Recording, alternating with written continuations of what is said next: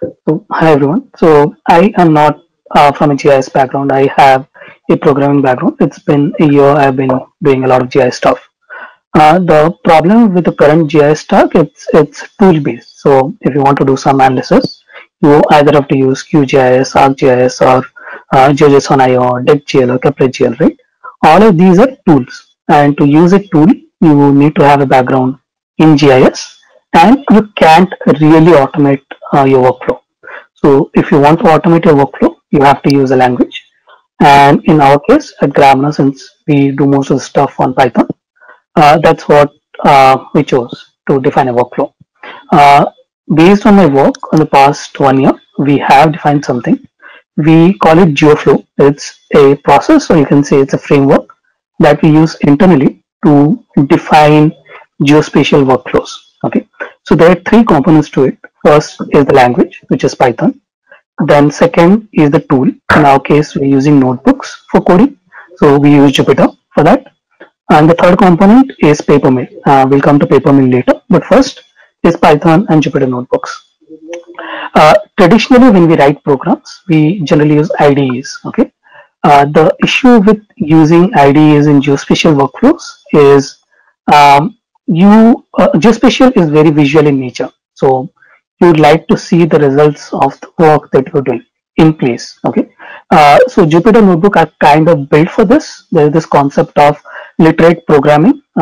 Jeremy Howard from Fast AI has been speaking a lot about it. So it basically means you write your code, see your output, test your code, productionize it, everything in the notebook. Your documentation is in the notebook, your code is in the notebook, your production API is in the notebook, your ETL pipeline is in the notebook.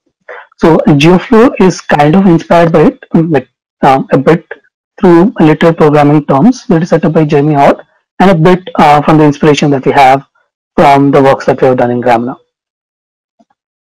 So let's say you want to read a GeoJSON file and you want to visualize it. Okay, it's pretty simple. You use the GeoPandas library that Sumit just introduced. You do a GeoPandas read file and then show it, and then using Notebook you visualize it in the same place. Similarly, if you want to read raster data, let's say you want to read a population of the world data, which is available to us as raster. We can read it using rasterio. Again, we can plot it along with the vector data in the notebook, and you'll have the output. So here I'm basically plotting it for a city called Portal in Uganda, and the heat map typically shows you how the population distribution looks like. The more red it is, the higher the population, the greener it is, the lower the population. You can load in building footprint and other data sets. So I just want to show you an example. So I use OpenStreetMap to load the building footprint available for Portal, and then I'm plotting it on the vector layer again. The point that I'm trying to make here is Jupyter notebooks are pretty useful because you could evaluate a code and visualize the result then and there. You don't really have to store it as an image and later on go and visualize it. You can execute the code and visualize the output then and there. And that's super helpful in a geospatial workflow. So this is good. Like notebooks are great. You run your code, you get your output. It helps you to visualize and you build a workflow, like an end-to-end workflow for some pipeline that you're trying to build. Now, what are demerits of Jupyter Notebook?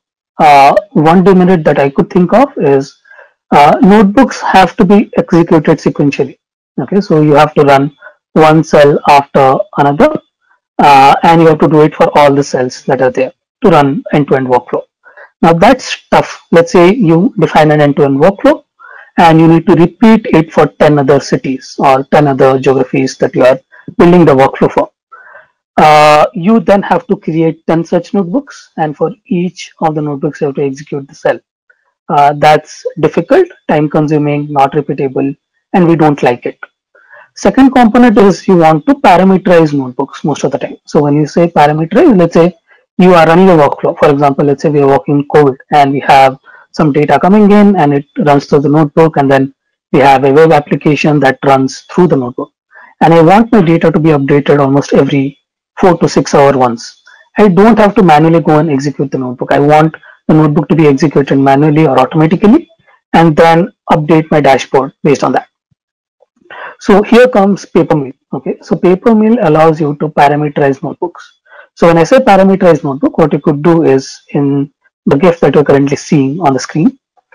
You could specify a series of variables that you want to parameterize. Here you can see the first cell. I'm parameterizing the region name, what is the UTM coordinate of the place, and which pipeline I want to run. Once I select the cell on the left hand side in Jupyter Lab, when I click on settings, it will allow me to add tags to the cell. Okay, so you can add a tag called parameters. Once we add the tag called parameter to the cell, then this cell becomes parameterized cell for you. You could programmatically change this cell. Okay, so once you have done that, then you could define a configuration.json file. Okay, so in our case, let's say I want to repeat my workflow with two cities. I want to run it for Fort Portal in Uganda and also Entebbe in the same country. Okay, so I want to run it for two cities, but I don't want to rerun all my cells. So I specified it a config.json file. Then I could use Papermill to automate my workflow. So Papermill will then go execute my notebook for each of these parameters. And then I would have two different notebooks. I don't have to rerun myself, but I can later on come back and see how the visualization looks. So this has two advantages. First is you are basically creating your entire ETL pipeline inside notebooks.